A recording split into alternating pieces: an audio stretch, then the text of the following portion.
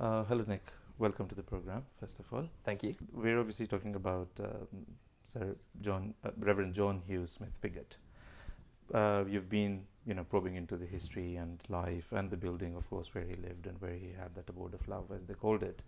So I understand that the first and the primary motive of probing into that must have been history, because you are an historian. But why particularly Pigott? I think when you're looking at the history of a house, you get a sense of the character of the house by looking at the people who lived there. And in many ways, because it had been converted from a former stable block around about the 1910s, 1915, there's a huge amount of his personality that's infused into the bricks and mortar. When you walk in the place, you feel as though you are entering almost like a religious space. And that's partly the force of his personality, I think. So you have to get a sense of the characters who lived in a house, as well as the bricks and mortar, the documents, the archive material. Otherwise, it's out of context. So in many ways, there's a motive for building a house in a certain way, so you need to understand the person behind it.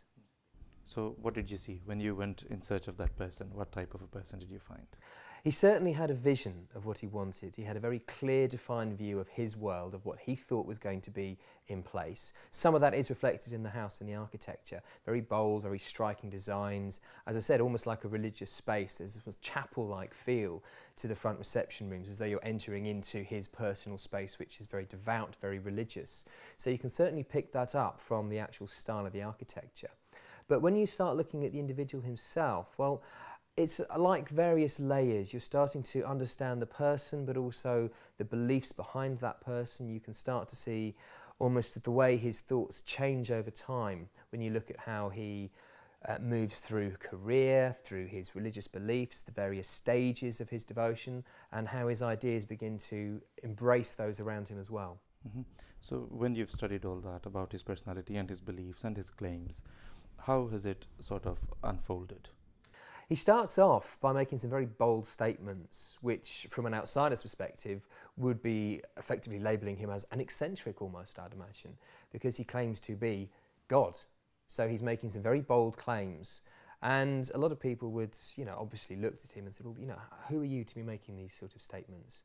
And it upset people, it was quite controversial. He didn't mind, he seemed to be very single-minded, very devout in his beliefs, and of course, because he was so strong-minded, that level of confidence attracted other people to him as well, hence the whole idea of building up what people have called a cult, because his strength of personality, his devout belief, enthused other people to believe in a similar sort of belief system. Yes, but then later on, when you study in the later part of his life, he seems to have given up the claim of being God and just sticking to the claim of being, a religious figure and a messiah. He certainly seems to modify the way he looks at the world. Now, whether that's because of his experiences in the house or through life, or the experience of actually becoming the head of what people were describing as a cult, might well have changed his outlook. And this is quite often the way that I've found researching not just him but other historical figures. You get to that level of single-minded focus and devoutness, and then suddenly there seems to be an embracing of the wider world, of how that philosophy fits in. And then sometimes the claims are what you would call downgraded. So he does change from claiming to be God himself to a messiah, a leader figure. And in many ways that, I think, starts to reflect his personality, the fact that he is a little bit more malleable to other people's ideas perhaps, the sense that he has a responsibility to those who are following him that perhaps can be broadened out. So you do get a sense of a change of belief, not necessarily in the strength of belief, but in the way that manifests itself in the terminology that he uses. Yeah, great. And would you like to tell us about the way he was buried? And that obviously carries a story with it as well. So if you've... He had very strong beliefs about his role in the world and also about the resurrection. And he translated this into his final wishes in his last will and testament, and very specific instructions as to how he wished to be buried. And unlike most people who are buried 6 feet down, horizontally, he wanted to be buried vertically, standing upright, ready for the resurrection, which I think must have raised quite a few eyebrows. I certainly sort of did a double take when I looked at that.